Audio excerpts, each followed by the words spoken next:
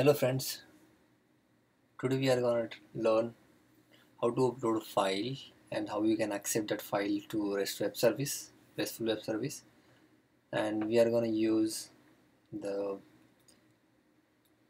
use Postman as a tool to upload a file, and another part is like a Java web service where I wrote the code to accept the file, right? So only this is a two-part process, right? So what kind of request you're sending from the Postman.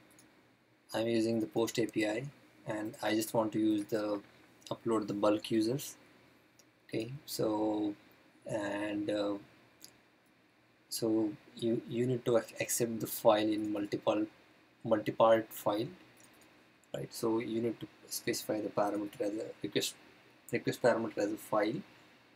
Okay, and so same name you should need to provide here. So when you create this request, okay, let's create new request. Localhost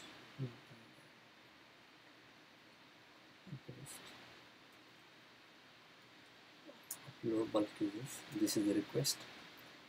So I need to upload a file. So go to make a post request. Go to body. Let's select the form data and give the name as file. Instead of text, you need to select file. Choose the file. If I want to select this file, upload this file, and just send this file. Okay, and file is successfully uploaded. So if you see, okay, in the logs, you can see that okay, file name is this one. So further on this one, you can add uh, more logic to this file. Okay, if the file extension is this, or if file size is exceeded something like that.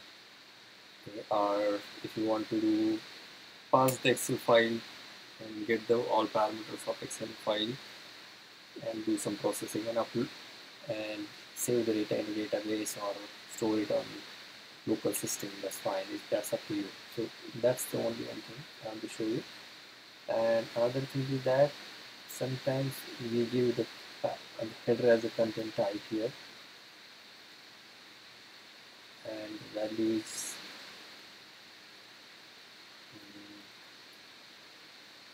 multi-part form data, right? But so due to this one, it will give error. It will say like could not pass multi-part servlet request. So or this one will just delete all the headers. Okay, and then that will solve the problem. Okay, that's it. Thank you. Thanks for watching. If you like this video, don't forget to hit likes. Thank you.